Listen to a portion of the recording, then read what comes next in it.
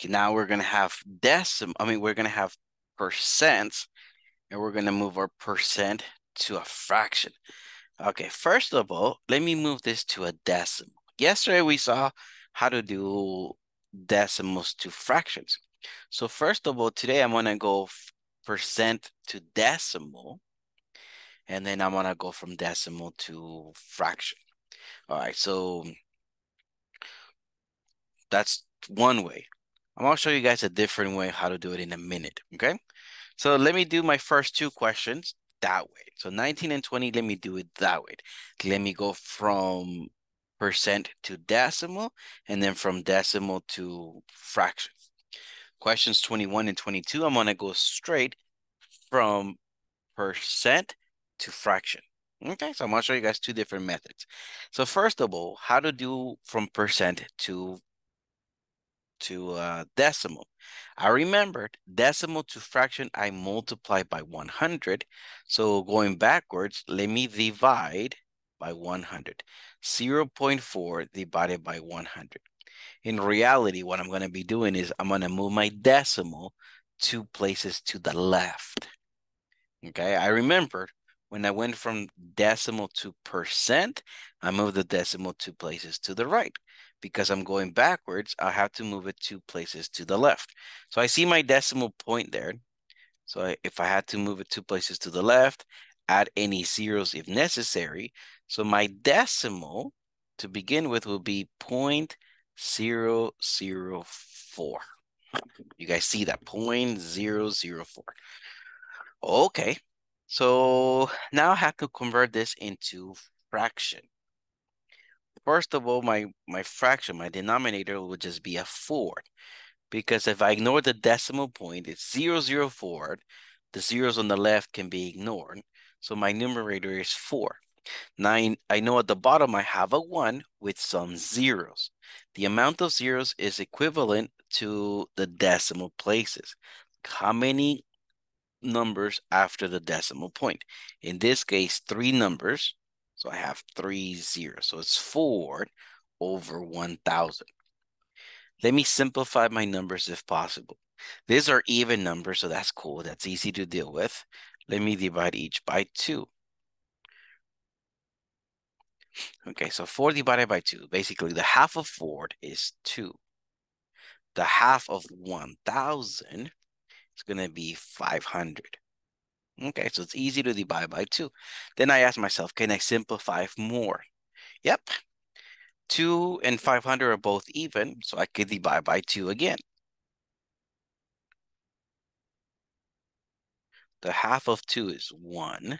The half of 500 is 250. Then I ask myself, can I simplify even more? Not this case. That's it. 1 over 250. So my answer is 1 divided by 250. Let's take a look at question number 20. First of all, remember, I'm going to make this into a decimal. So my decimal point, I'm going to move it to the left. So I'm going to call this 0.72. Notice how it was, when I don't see the decimal, I assume it's at the very end. So it was after the 2, move it 2 places to the left. So it's 0.72. Or some people call 0.72. Okay.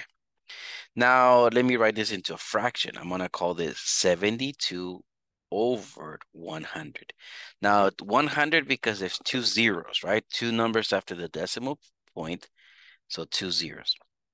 And then simplify. This is an even number. These are even numbers, so I can divide by 2. Again, it's not always divided by 2, but let me start with dividing by 2. 72 divided by 2 is 36. 100 divided by 2 is 50. Dividing by 2 basically gives me the half, so that's why I start with that. That's easy to deal with. 36 and 50, let me divide by 2. Maybe that works.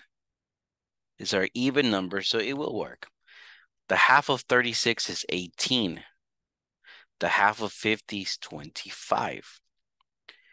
I know 18 can be divided by 2, but not 25 because 25 is not even. 18 I can divide it by 3, but not 25. No, I think that's it. Cannot divide anymore. So my answer is 18th over 25. So we can convert percent to decimal, and then from decimal we go into fraction. Or we can just go from percent to fraction.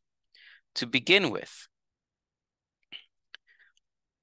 I'm gonna say, let me write my number as it is, 0.2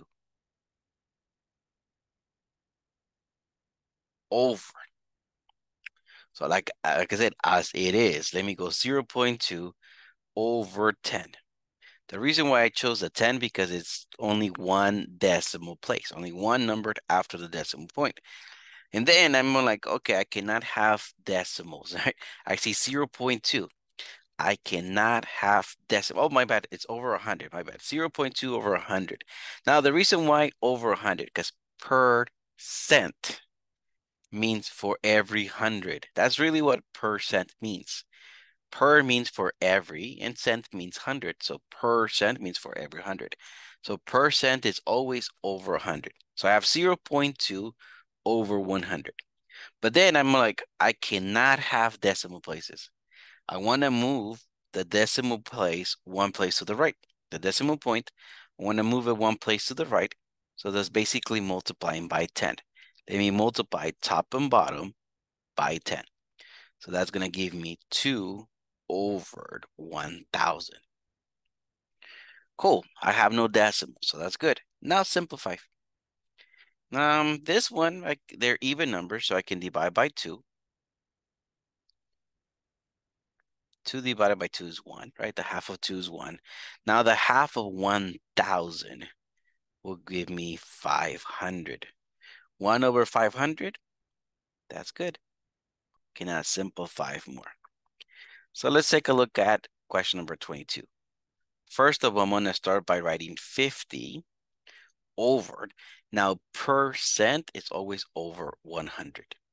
I know before you guys were told, oh, when your numbers end on a 0, you can cancel the zeros. That is basically dividing by 10.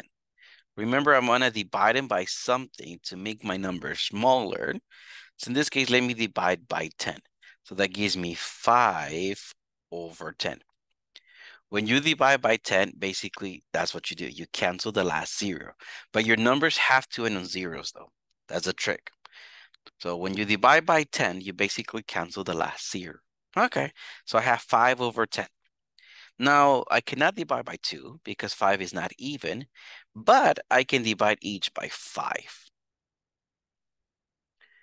5 divided by 5 is 1. 10 divided by 5 is 2. My answer will be 1/2.